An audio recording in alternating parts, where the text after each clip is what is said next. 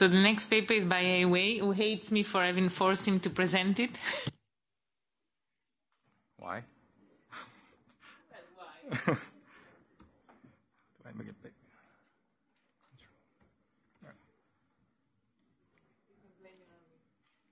Yeah, I'm not going to repeat it so many times. I mentioned to some of you already that I committed to this conference 2 weeks before my baby was born. So I basically did most of the work in the last 3 days, with a 2-month-old crying and waking up constantly. This is John's work with Taiji Furusawa, who is sitting here, flying all the way from Tokyo to join us, and also Keiko Ito from Senshu and Tomohiko Inu from Rieti. So let me say a few words about the stage of research in global value chains, and a lot of the points are going to echo what Andy Bernard said yesterday. So a lot of interesting work has been done, and we learned a lot about global value chains, in particular the international segment, thanks to the new data such as the World Input-Output tables and all sort of data sets provided by different statistical agencies. But I think we don't know as much about the domestic segments of global value chains. And obviously the main reason is because we don't have the data telling us who is connected to who within a country, and who's trading with who, and how global sourcing affects buyer and seller relationships. But as Andy has told you, there have been several countries like Belgium, Japan, and increasingly other countries that share this kind of information with researchers, allow us to think about long-term relationships between buyers and sellers within an economy, and more importantly, how global sourcing and domestic sourcing can be substitutes or complements, and how they evolve and interact over time. All right. So by and large, this is a paper about how global sourcing affects domestic sourcing in Japan. There are 2 parts of the paper, or actually the paper doesn't exist. The one that you saw in the USB drive is so preliminary that you can just ignore it. It was a paper that was submitted, let me say. Otherwise, they make me, my reputation as an organizer. Yeah, but a lot, sure. I'm sure you read it too. And, well, there are a lot of results. And there are a lot of results that just came out in the last 3 days, put it this way, which are not included in the paper. But the paper did provide you some idea about what I'm going to say. There are 2 parts in the research. The first part is theory. I'm going to spend only about 5 to 10 minutes talking about the theory, because it's built largely on Andres, Fort, and Tinternort. Wonderful work about global sourcing, and of course we look at domestic sourcing as well. Similar idea has been extended by Bernard, Mosnes, and Sato, also looking at Japan. But the paper by Bernard and co-authors focus on domestic sourcing and how infrastructure investment affect buyer and seller relationships. So in a very strategic sense, you can see my paper as combining the two, thinking about global sourcing and domestic sourcing at the same time. But I want to highlight one thing which is very important in my opinion, and it has been ignored in my opinion again, by trade economists, which is a dimension of productivity or performance that is not captured by the standard way of measuring productivity, right? So when we take the Manus model, it's about efficiency. Firms that are productive are going to buy more and source more internationally and also domestically. And at the same time, there's some fixed costs of trade, either for import and export.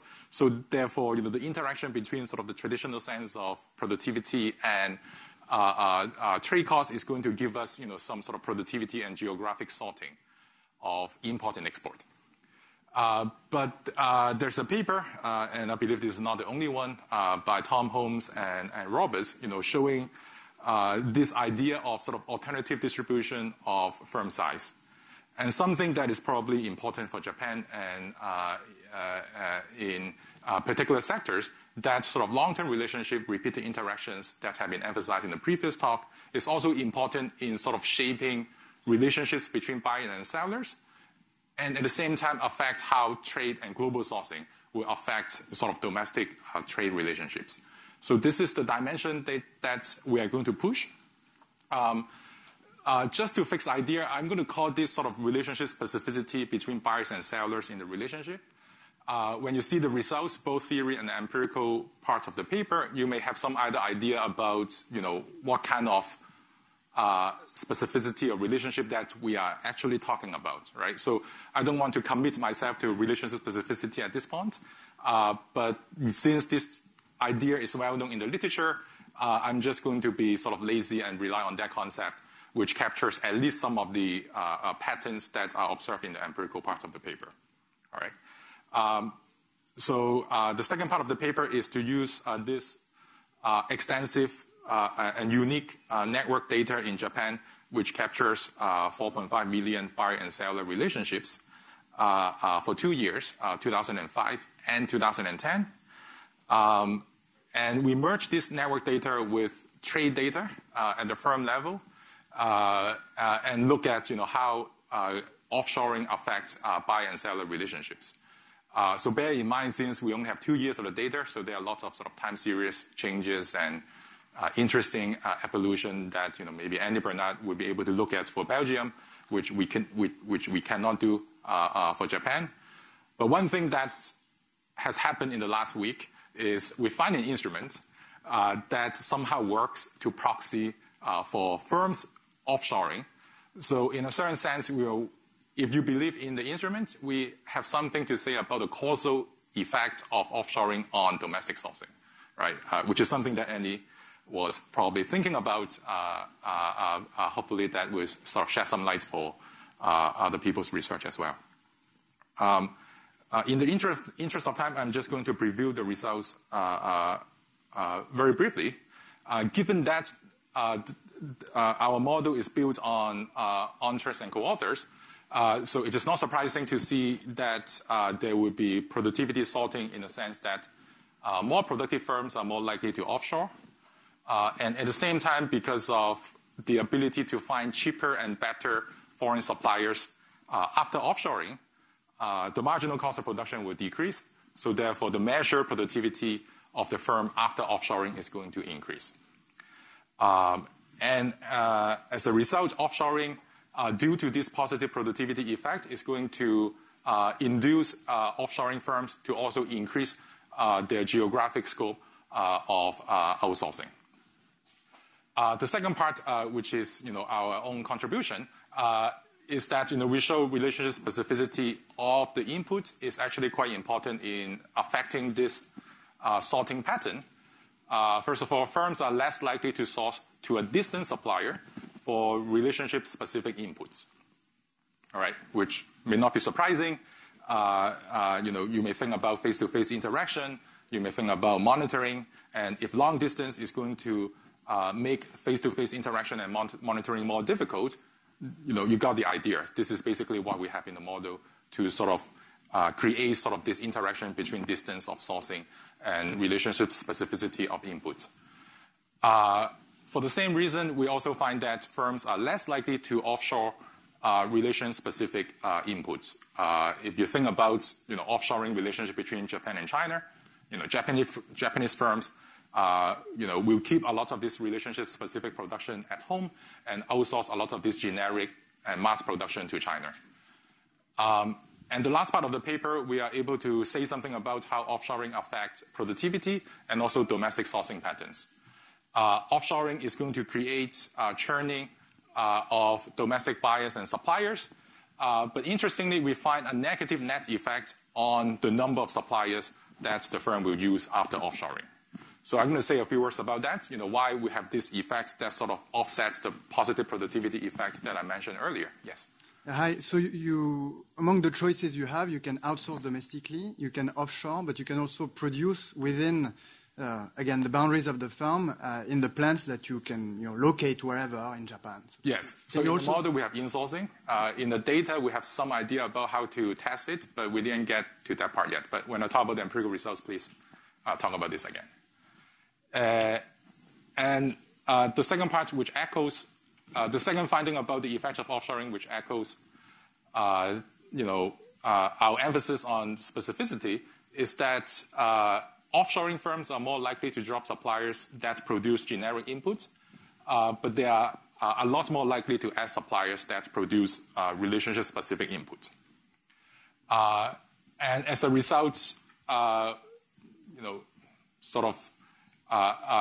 natural consequence of that is, the choices of suppliers after offshoring is going to be those that are closer to the buyer.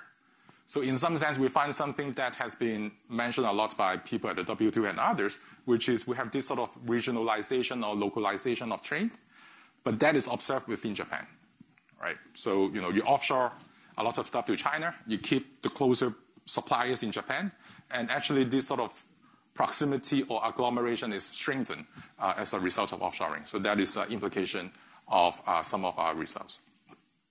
All right, so I'm going to skip the literature. There are lots of well-known economists who have done work on networks and global sourcing. The paper that needs some advertisement is the one I wrote with Key, which shows that Key doesn't need advertisement, I do, which shows that Chinese firms actually increasing their domestic sourcing as a result of trade liberalization. And that is a reason why Chinese exports have experienced this sort of moving up the value chain phenomenon. All right, as I have promised, I will spend 5 minutes, maybe 6, on the model. Paula, if I use more than that, stop me right away. The demand side of the model is standard. We have varieties.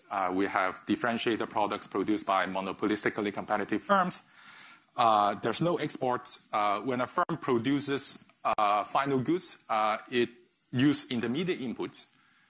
There's no labor. So if you want to think about labor being used for production, the labor are used in-house to produce intermediate inputs that are used in the final production stage. The firms can obviously outsource production to domestic regions and also foreign regions. And there are M domestic regions and M* foreign regions. To outsource to those regions, firms have to pay fixed cost per region to find a potential good supplier, right? So you may pay a fixed cost, and at the end you couldn't find a good one in that region, but that is sort of a sunk cost in that sense.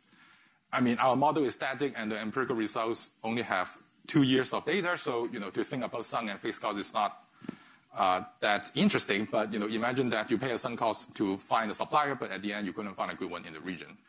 But this is something that firms have to consider ex ante before they search for a supplier.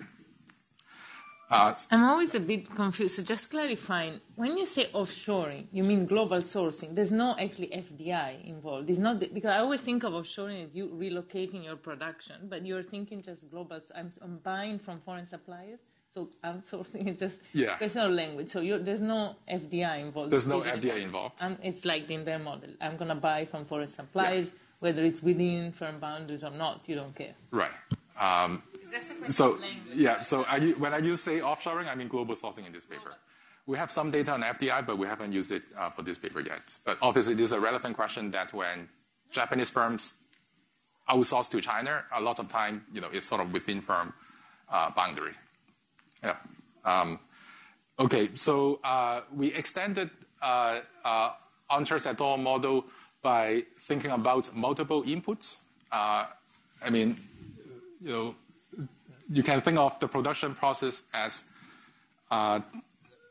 involving 2 stages. The first stage is, basically producing intermediate varieties, and the second stage is to aggregate the varieties to intermediate composites, and then the final stage is assembly, which is to put all this composite together to produce a final good using a Cobb-Douglas production technology. So as a result, you can think of sourcing as a sector-specific decision, right? The firm that needs 5 different kinds of intermediate input, they may outsource in one particular sector, but not in other sectors. And within that sector, we will have something to say about from which regions within Japan that the firm is going to outsource. There are trade costs to find a supplier, and at the same time, conditional on finding a good match. Shipping the intermediate inputs back to the headquarters will require some iceberg trade cost, and iceberg trade cost is naturally increasing in distance. this is also new. In addition to sort of the multi-input sector extension, we also include this part that requires buyers to invest in communication with the supplier. All right. This is a way that we model relationship specificity. You may not like it if you have, something like hold up or asset specificity in mind. We don't have that. It's really about how much you invest in communicating with the supplier in Japan. The way that we capture this dynamics or interactions in a reduced form is, the buyer can invest Q, which is going to be clear in terms of what unit, Q amounts of communication intensity to talk to the supplier, and Q is going to affect the probability of successful production of intermediates, right? So if you invest in Q, there's a probability Q that good intermediate will be produced by the supplier that you found. With probability 1 minus Q, the intermediate inputs are so lousy that it's sort of useless for the buyer's production. Right? Communication investment is going to increase the unit cost of production, or you can think of that as some sort of additional iceberg cost.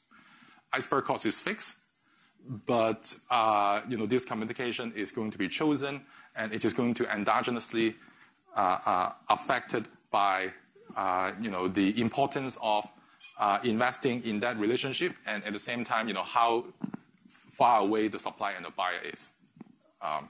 So if the supplier and the buyers are farther away, then this the cost of the marginal cost of investment in communication is going to be higher. All right, imagine you have to fly to California every day to talk to someone. That is sort of the marginal cost we have in mind in terms of communication. Just to clarify, the supplier wants to produce high quality. He might just not get the idea. Yeah. So this is the dimension of specificity we try to capture, right? The goods are very complex. It's very hard to describe. You have to talk about it, 10 times before. But they want to work together, but it's hard. Right. Okay. Yeah. Let me sort of highlight a few equations before I move to the empirical part.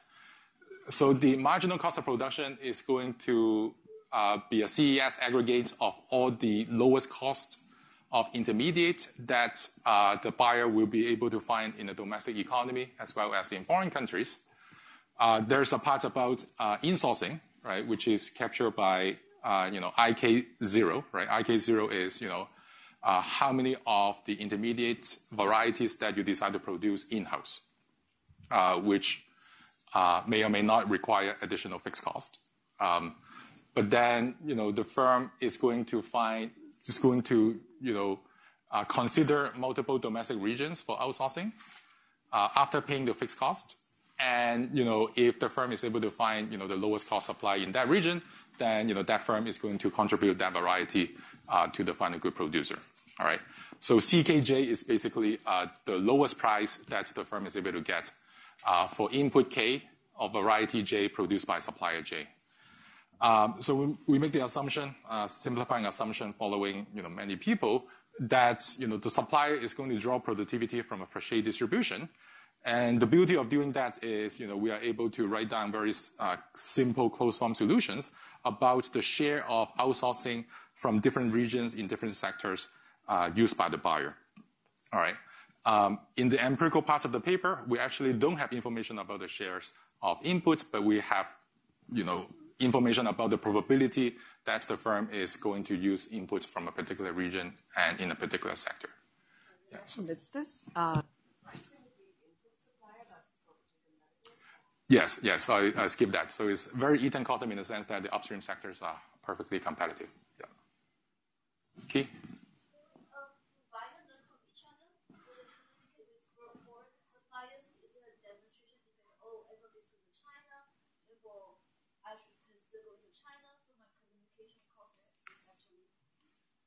No, there's no learning spillover. We can talk about that. Yeah, each firm is SF. And I mean, it's an interesting extension to think about, but it's too complicated in this stage. it's a fair point to make when we think about the high degree of agglomeration in Japan. There are a lot of information spillover on the supply side and the buyer side, but we extract from that kind of analysis at this point. Any more questions? All right, so let's sort of talk about the firm, what kind of decisions a buyer has to make. First, the buyer has to make decisions about where to source the input. Conditional on finding a good supplier, the firm will have to invest in communication with that low-cost supplier, from potentially any region. And finally, after the shipment of intermediates, then the firm is going to choose prices to maximize profit. All right, so there are basically three sets of decisions that the firm has to make. So why isn't the first decision and the third decision basically the same? Because distance affects the cost of investing, so that's just going to be built into my ex-ante sourcing decision. There's only two decisions. Do I go to the region to source, and then who's the best guy once I get there? Taiji and I talked about this, whether to model communication of fixed costs as a fixed cost or variable cost.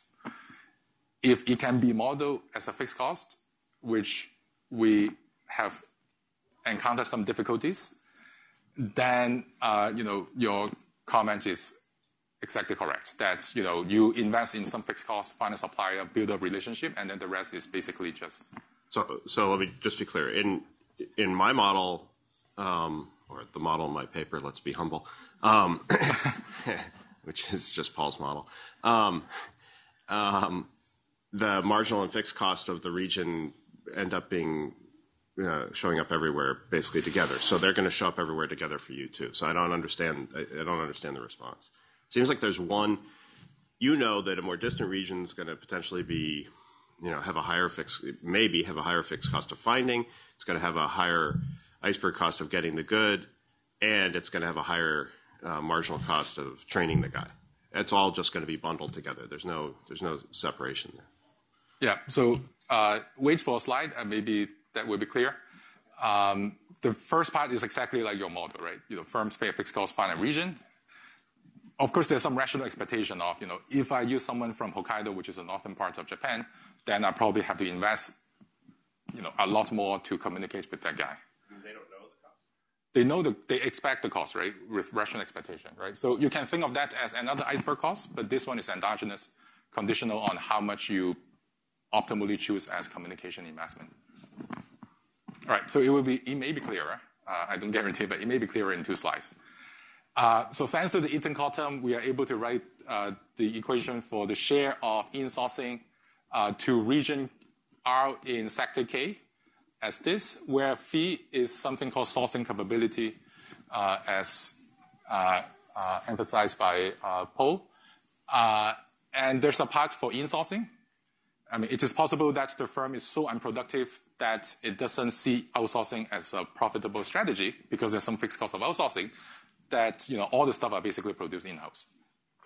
It's not the case in our data because our data is supply network, so everyone is outsourcing something in our data set. And there's a part which is the summation of all this phi, which is sector and region specific. To fix the idea, the phi part for insourcing, thanks to Eaton and Colton, is simply as a function of t, which is shape parameter, and then theta, which is another shape parameter, to determine how much you are going to insource in your location. Maybe you are productive in Tokyo, so you do a lot of stuff by yourself, but if you are not, then you probably have to rely on suppliers. And this is a part that hopefully answers some of Andy's questions.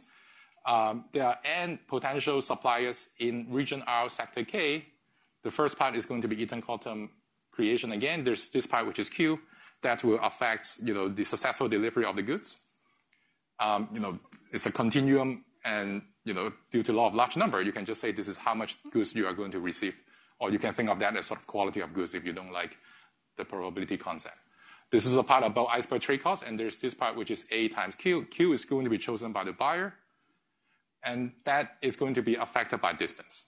Right? So if you take all this phi as given, and firms are going to optimally choose the amount of investment in sector K for any buyer, and the buyer is going to have the identity with the distance from you as a buyer, as a function beautifully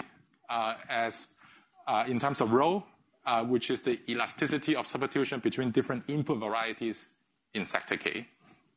And obviously, it depends negatively on distance, right? So if you are trading with a guy that is far away, you're not going to invest as much as communication. So rho intuitively captures the idea that how likely you're able to buy the same intermediate input from someone else, right? It's highly substitutable that you don't really need to buy from a particular guy. But if rho is low, you are going to invest a lot in communication, and at the same time, that will encourage you to basically buy from nearby suppliers, right? So we have this sort of second derivative highlighting the interaction between specificity as proxy by rho, something that we can measure in the data, and also the distance between the buyer and the supplier. All right, so it seems that I only have 10 minutes. Let me move to the empirical results. Just to highlight what we find in addition to what Andy and Paul find in their paper, offshoring is more likely for more productive firms, especially for generic inputs. Offshoring is going to increase the geographic scope of outsourcing within an industry. And offshoring is going to cause this buyer to drop the least productive suppliers in all the regions, right? So imagine in each region you have a distribution of suppliers, and then you cut sort of the left tail of the distribution. Offshoring is going to reduce insourcing, right? Because now the firm appears to be more productive, so therefore it can go outside the firm boundary and find some suppliers somewhere else. The data set, which is also used by Bernard and others, is provided by a credit rating agency in Japan. It's called Tokyo Shoko Research Institute.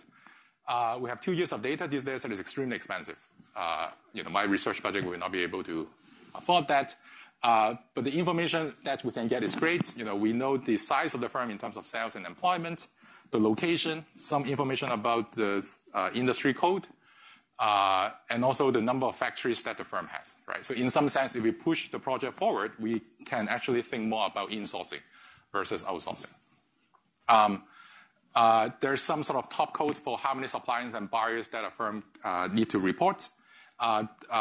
Firms are encouraged to report up to 24 suppliers and buyers. For big firms, it's not surprising that all of them are top-coded. They report a lot of buyers and suppliers.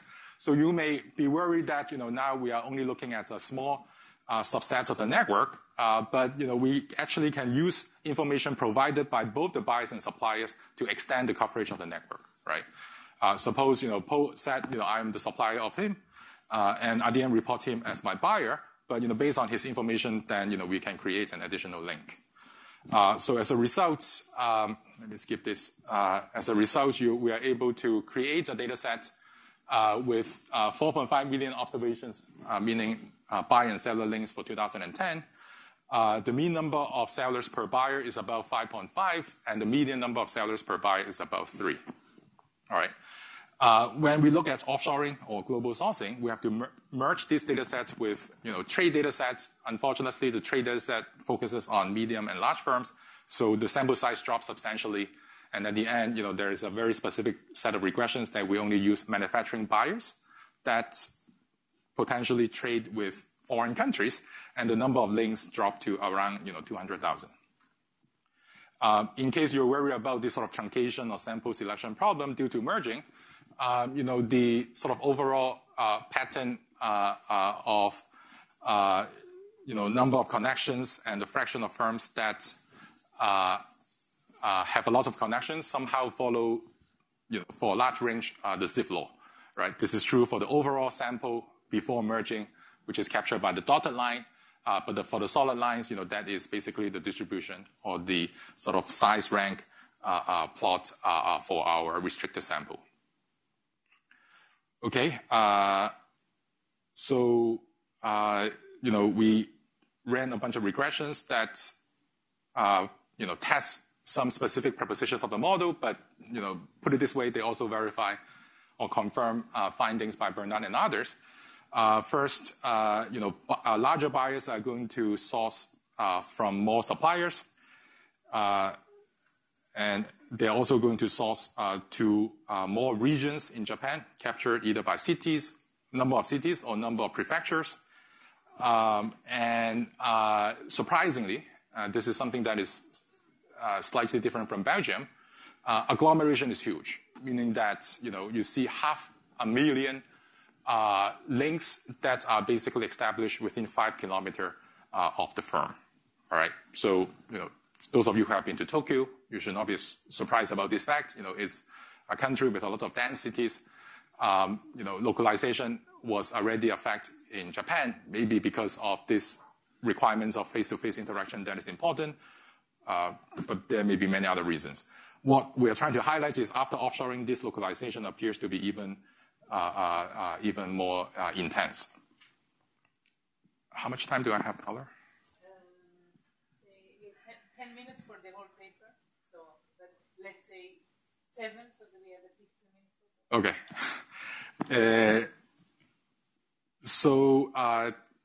The first set of results about specificity is the following. So we regressed the log number of sellers per buyer at the buyer level or at the buyer sector level. Right? When I say sector, I mean input sector. So in the first row, not surprisingly, we find a negative relationship between the distance between buyer and the location and the number of sellers that the buyer used from that location. But more importantly, there is some sort of strengthening effects for relation-specific industries, right? Relation-specific intermediate input, which is captured by the negative sign on the interaction time between the specificity measure of the input. And we use several measures for specificity. Our preferred measure is, of course, something that is proposed by our model, which is 1 over rho, right? So, how substitutable the inputs are from the perspective of the buyer. That is measured using Broder and Weinstein at the industry level, obviously. And we include final goods, and we restrict ourselves to look at only intermediate inputs. The results are robust.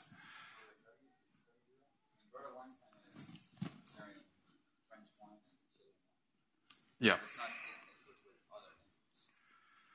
True, but we can merge the Broder and Weinstein with the list of intermediate inputs constructed by United Nations BEC, and argue that the demand for those stuff are probably going to be by firms, not by final good consumers. Yeah, but again, it's not Chilean widgets against French widgets, right? It's widgets again, with other types of inputs in production. That's what you're interested in. Yeah, well, I'm interested in the substitution within the narrowly defined industry, right? So it's not across industries.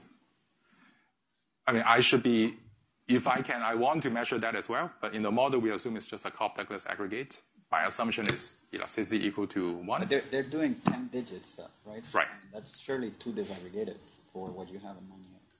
Yes, but the beauty of the 10-digit information is I can aggregate to any levels I want. I mean, I run regressions at HS6, HS4. But we can talk more about this. Well, so I thought you used the same stuff in your recent paper with Lauer and Holler, right? Yeah, exactly. I think we do the same in our own robustness checks when we put rho minus alpha in alpha. But we use an input-output table, and we do things more aggregated. Yeah, so but we are still relying for alpha estimates looking at the Broder and Weinstein. So I think they're a bit subject. But let's discuss this later over a coffee. I mean, I know you had reservation about how to measure alpha in your paper, but I take the robustness check in your paper and use it here. So let's move on. Then it's great. Okay, but if you don't like it, then use the Rauch index and use the measure provided by Bernard and co-authors, which is the share of intermediation in different industry in the U.S. We got the same results, right? The idea is, if there's intensity of intermediation, meaning you buy stuff from an intermediary, is higher in the U.S., probably those kind of goods are also more generic, right? So the existing industry standard measures will also give us the results. In the last 3 columns, I show that more productive firms are more likely to outsource specific inputs. Knowing that you have to pay extra communication costs to outsource, then if you're productive, that helps. This is a table showing you that conditional on outsourcing, how likely that the firm will import the same intermediate input. All right.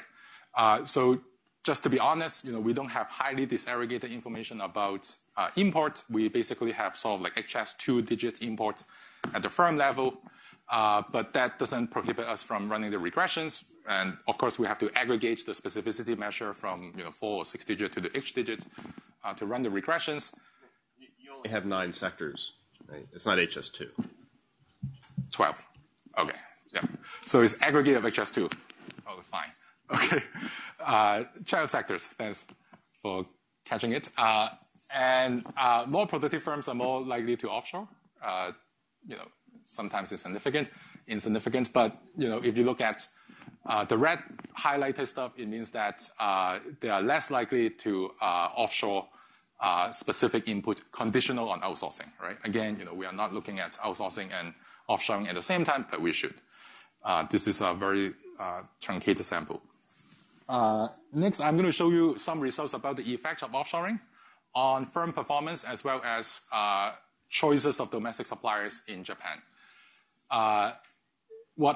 Remember, we only have 2 years of data, so we are going to take the long difference for each firm between 2005 and 2010 to look at how offshoring will affect the buyer's sales, labor productivity, and also the scope of outsourcing.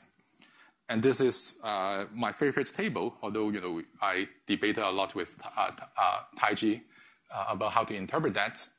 First of all, not surprisingly, if the firm was not importing in 2005 and start importing from 2005 to 2010, we don't know which year the firm started importing, but probably doesn't matter if we are not interested about sort of the age effect of importing. We find that importing in any industries is going to increase sales of the buyer, which is a log difference, remember, and it will also increase labor productivity of the buyer. And in terms of the scope of domestic outsourcing, we find that on the net, the firm after offshoring is going to drop suppliers in Japan. They will also reduce the scope of outsourcing in terms of number of sectors that they outsource domestically, and also the number of regions that they will outsource domestically. The last column shows you the average distance of domestic outsourcing is going to be reduced after offshoring. Once again, this is a set of manufacturing firms that either participate in import as a continuous importer or as a new importer. All right, so the number of observations is not huge as you may want to have. The last set of tables, I'm going to show you how importing affects add and drop probability of suppliers. I know I'm running out of time, but I really want to talk about the instrument. You get the results already, which is the instrument is actually inspired by 2 sets of literature. The first set is this set of famous paper by Alter, Don, and Hansen, talking about how China affects labor market experience in the U.S. We are not focusing on China. We take into account all possible export countries in the world and how the increase in export supply will affect the probability of Japanese imports or offshoring, right? So if you take any kind of model that has variety in it, the log export from country C to country J, country C to country K in sector J, minus the corresponding measure for Japan is going to take this form, where A basically captures productivity of the country in that sector, and also there's some tau which captures broadly any kind of trade costs that affect trade from that country in that sector. So in that sense, we allow Japanese firms to outsource due to decreasing trade costs, which has been emphasized by global value chain researchers, but also increasing export capability, notably China, but we also allow other countries to take the same role as Chinese firms. And then we run the regression for the empirical counterpart, with the left-hand side being the log difference relative to Japanese export in the same sector, controlling for industry and destination country fixed effect. We take the residual, we look at the change in the residual at the country at the country sector level, and then we average out the change in the residual across destination countries as the measure of the supply shock from the exporting country. All right. So this is the second step. And finally, because we want to look at how export supply affects firms' probability of outsourcing, offshoring, then we have to weight the export supply shock at the country level back to the industry level, and this relies on Japanese country level import patterns from different countries and different sectors. We are not done yet, right? Now we have an industry-specific instrument, but how can we turn the industry-specific instrument to a firm one? Thanks to the domestic production network data sets, we know what inputs the firm has been outsourcing domestically. So we multiply that dummy with the corresponding industry shock to allow that instrument to vary across firms within an industry. All right. So I've been talking to a lot of people. It seems to be very difficult to find firm-specific instruments for offshoring. We may be lucky to have the right data set to do it, but we check the robustness and everything. It seems that the first stage is extremely strong. So with the 2SLS, we find that, as I said earlier, offshoring is going to induce firms to add and drop. The dropping part is probably more difficult to explain, but the adding part is highlighted by the model. In particular, firms are likely to add bigger suppliers, but at the same time, they're also likely to drop bigger suppliers and more distant suppliers, right? So this is a part that cannot be easily explained by the standard sort of productivity and distance trade-off in this literature. So the next, or the final set of results is we look at the interaction between the instrumented import dummy for the buyer and how that will affect the outsourcing decisions in the domestic economy at the sector level. And we find that firms after offshoring are more likely to add specific inputs in the domestic economy. And there's little results on the dropping side, but we are still sort of pushing this table forward. I'm negative 2 minutes behind, so let me conclude. I think it's nice, as confirmed by Andy yesterday, that someone should look at the interaction between foreign and domestic outsourcing using firm-level data, and the model provides sort of the standard prediction about productivity and distance and how they interact in shaping the production network. But we highlight this sector-specific dimension, which may lead to increasing agglomeration or regionalization of trade. So there's still a lot of stuff that we want to do. The next stage is to take the structural parameters more seriously and perhaps do some structural estimation about how rho and theta and all this will affect the outsourcing patterns, in particular in what situation that offshoring may be complement, may be substitute for domestic outsourcing. We haven't talked about the aggregate effect of offshoring, and this is a place where sort of macroeconomic research is important to think about how restructuring of the domestic production network due to efficiency gains as a result of offshoring will lead to a higher productivity of the entire country. Okay, since we are running a bit late, let's maybe go for coffee and continue, I'm sure, discussion over there. So thank you. Let's resume at... thanks to Heiwai. And let's resume on time for Joel, and that's going to be 11:10.